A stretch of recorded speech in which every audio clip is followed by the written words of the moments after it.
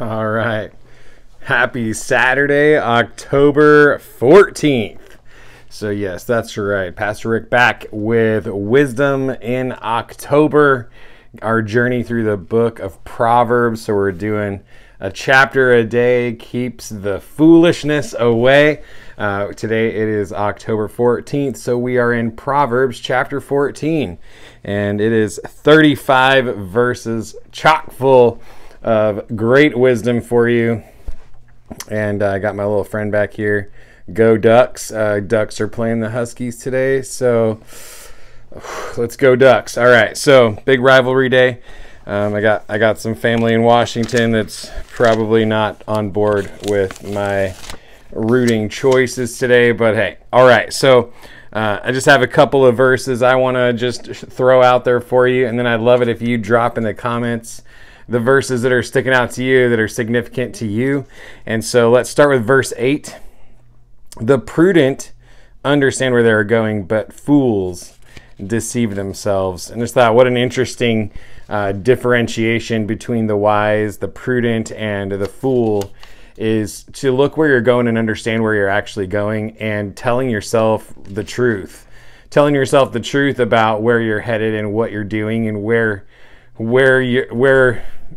all the things that you're doing, where they're going to take you, and making appropriate adjustments along the way. And so then jumping into the next verse, verse 12, there's a path before each person that seems right, but in the end it leads to death. There's a way that seems right unto a man, but in the end it leads to death. And if we go back to chapter 3, almost 2 whole weeks ago, trust in the Lord with all your heart and lean not on your own understanding. There's just because of the nature, the sin nature that we had kind of thrust upon us as a result of the curse of sin. We got to be careful that we don't just go our own way, that we don't just follow our heart, that we don't just, if it feels good, do it kind of a thing, because we are kind of predisposed because of the curse of sin to potentially go astray, to potentially walk the wrong direction. So we want to make sure that we're a people that are surrendered to the Lord. I would say, excuse me, pretty much daily basis, that we're taking time to write our hearts before the Lord, to surrender things, to lay things down. I think that it's I can't remember who it is, but it says, talks about our hearts being idol-making factories. I don't know why I always have a hard time remembering that person's name. So if you remember, drop it in the comments and tell me. That would be awesome. So our hearts just tend to be idol-making factories, where we take good things, we make them a God thing in our life, and that's a bad thing. And so I want to make sure that we are keeping things on the proper balance, proper perspective, proper priorities. So that was verse 12. There's a path before each person that seems right, but in the end it is death. And so the other thing is, the enemy of our soul, his native language is lies. And so we need to be careful that the path that he's offering us often looks like life, often looks awesome, but in the end it leads to death, because that's how he rolls. He's all about deceiving us. He's all about taking us the wrong direction. So then jumping into verse 30, a peaceful heart leads to a healthy body, and jealousy is like cancer in the bones. And I don't know about you, but where this one really stuck out to me was just thinking about the dynamics that social media has in our lives, where it's something like 76% of people that spend 45 minutes online on social media end up more dissatisfied with their lives than when they started out. This is a pretty high percentage, and no, I'm not quoting an exact study, because I can't remember. I know that I've read a statistic that was very similar to that, so don't take me to the bank on that one. But the principle holds true, and I think this verse kind of points it out. Just the impact that can have on us is, if we are not practicing contentment, we are not walking in a heart of gratitude and thankfulness before the Lord, that it puts us in a place of jealousy, oftentimes being jealous of what other people have compared to what we have. And Proverbs is trying to tell you that's like a cancer in your bones. and you get cancer in your bones, that's a bad situation. Again, that's a path that generally leads to death.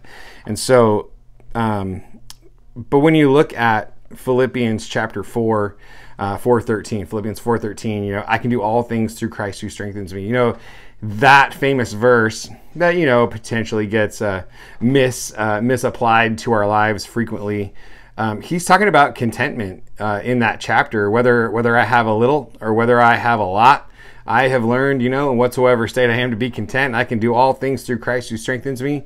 I can live in a little and I can live in a lot by the power of Jesus. And so a peaceful heart leads to a healthy body.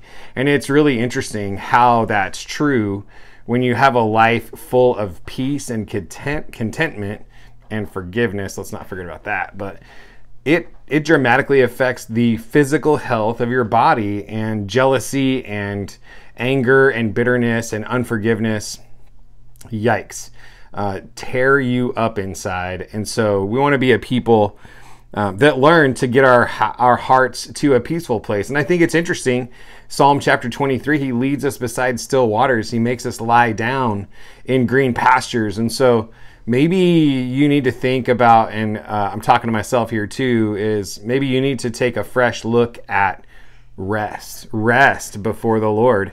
And that it's not just all do all the time, because if all you do is do, well, anyways, I'll just leave that where it is.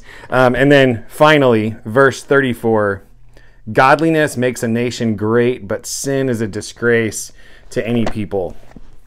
And so I just thought, you know what, let's close today's devotion in Proverbs just praying for our world. We want to pray for Israel and everything that's going on in Israel and Palestine and just that entire area, all the people involved, a lot of innocent people having their lives significantly either destroyed or completely derailed because of everything that's going on. And so we want to pray for them, but also want to pray as we're coming up to an election here in the United States. We're coming up to an election here pretty quick, that righteous leaders would be put in office, that we would have righteousness, and not just in our leaders, though obviously election times are important, but in our churches, that we would be people of righteousness, that we would be, because righteousness exalts a nation and wickedness tears it down, destroys it.